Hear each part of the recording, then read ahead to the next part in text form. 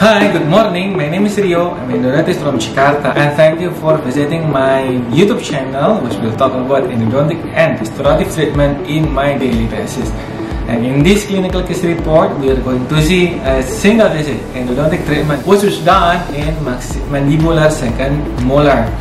And from this video, you will see the step-by-step protocols from shaping and cleaning and obturation of the root canal up to the final restoration using low silicate stress flowable composite resin with low viscosity. In this video, I had 7 days control from my first visit, and as you may see, the gingiva was not healed perfectly in these 7 days. From 4 months control, the gingiva was healed perfectly, and I hope that this video is useful for you, and thanks for watching. See you in my next clinical case video.